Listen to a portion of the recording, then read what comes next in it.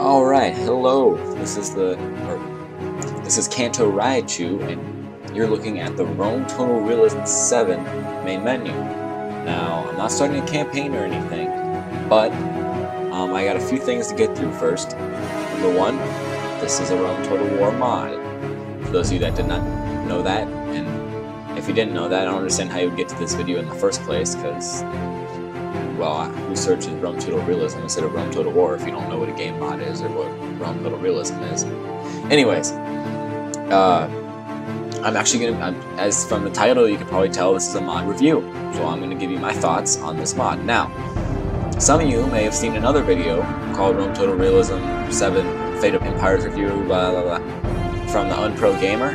Well, that is actually my old channel. I don't know if I put that in my channel yet, but I actually did just take off all the videos on that channel because I kind of wanted to start afresh without that old channel lingering. And this is actually a lot of my most successful videos. I got thousands of views for mod reviews. You guys seem to like that, so I'm redoing them essentially. So that is that. Let's go. Hold on. Let me check, make sure the current campaign I got is. Oh yeah, there should be. I remember now. All right. So we're gonna go build an empire. I'm gonna review the campaign, and then maybe come back for a battle.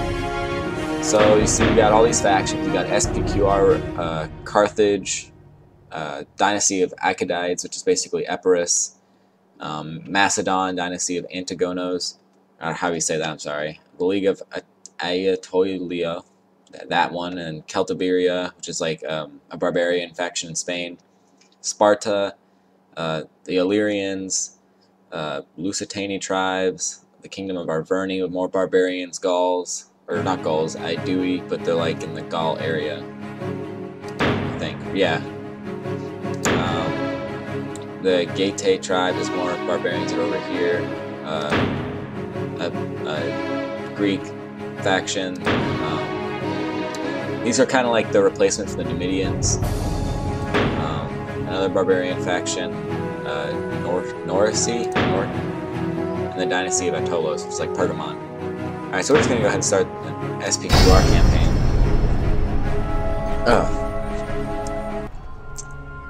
And actually, the reason I did want to show you a loading screen, not the fact that I'm not too lazy to edit it out, it's just, I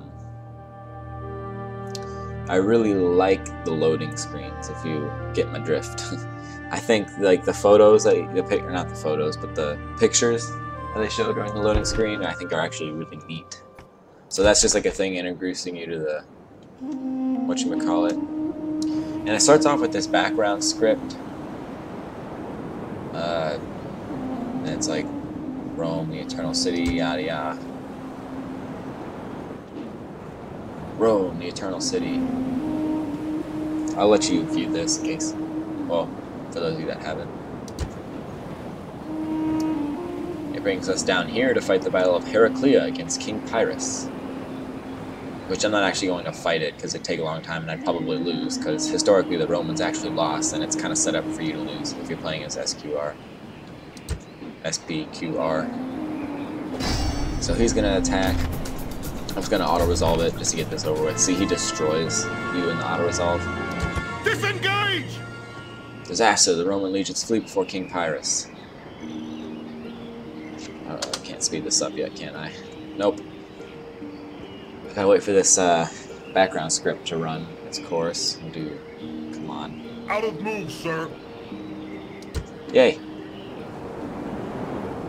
And it's gonna take you over here to Libane. I don't know. And this is the same year, which is, you start at 280 BC, by the way. But Syracuse tyrant messes a force and attacks an invasion of Punic Western Sicily. So you got that. You don't actually fight this battle because you're not playing as either Syracuse or them. So okay, now the background script is run. Ignore that. Alright, so Rome is actually, the reason I kind of wanted to do Rome is because they're, I think, the most complicated faction. And I'll start off with what you can easily see is there's these settlements here with capital letters and these ones with non-capital letters. Well, the capital letter settlements are the major settlements where you can build regular stuff, and it's where you train troops and everything. And then you got these minor settlements, which you can build a few buildings, but these are like the only buildings you can build, and then another upgraded roads after the minor tracks. And you can't recruit anything here. And it doesn't go above a population of 400, because it nerfs it and gives you negative 48.5% population growth, which technically should be that everyone's dying, but not really. And so that is that, and then here's Rome. You can recruit like the Roman troops, Estati, Principes, and Triarii. And then, but in other cities, for instance, Grumentum down here, you can't. It's historically accurate because Rome didn't control all these territories necessarily, especially 280 BC. They were allied states, and they'd provide troops for Rome to use, but they weren't Principes, or they'd be like allied Principes maybe.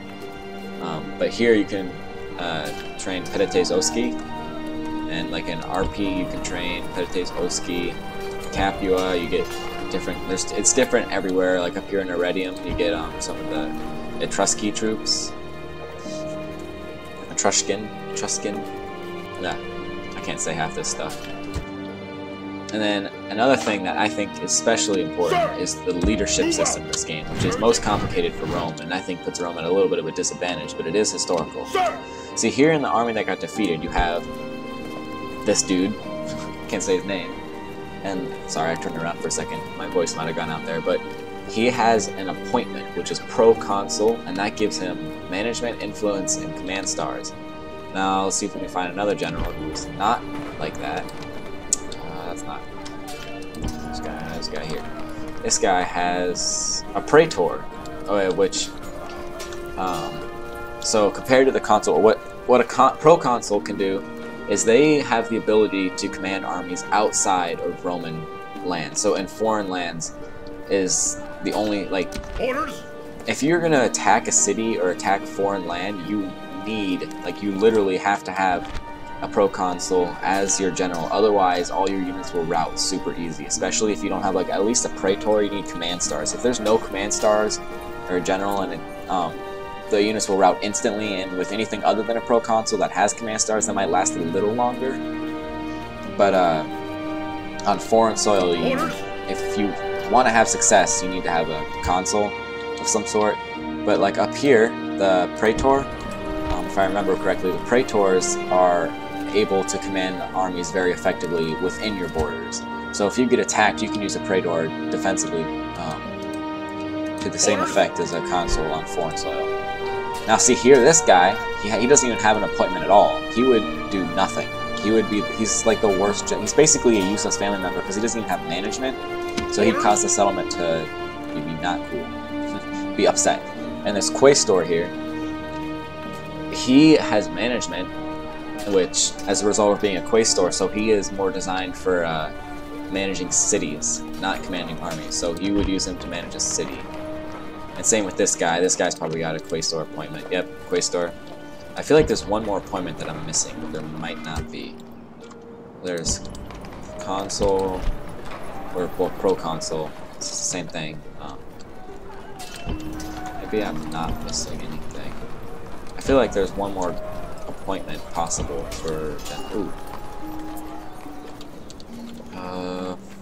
Nope, I think that's it. So you got your consul, your praetor, and your quaestor. You can look in here.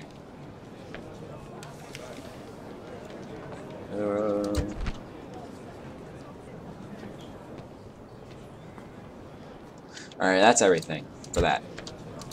And so I'm going to show you a battle now, because I wanted to get all that way. Which basically it's the same way for other factions, except a little different. There's just certain, if your general doesn't have command stars, then he's not going to be able to command an army, basically what happens in other factions. And the more command stars, the better. Because like even if they have only one command star, your troops might rout really easily. It can be quite a hassle. Alright, so here we are on the battle map, deployment phase. I don't even know if I really want to fight this battle. I mean, I'm going to attack, but like, I'm not going to fight it to the fullest. Sorry about the lag, I'm actually running a few programs in the background. And I'm too stingent, or stubborn, I guess, to lower my graphics. It's not lagging that bad, just my cursor a little bit. Anyways, I did set up a little bit of a historical army. I've got my Roman army here, which I've got a bunch of Stati, Principes, and some Triarii will serve, and then allied type cohort people, and some skirmishers.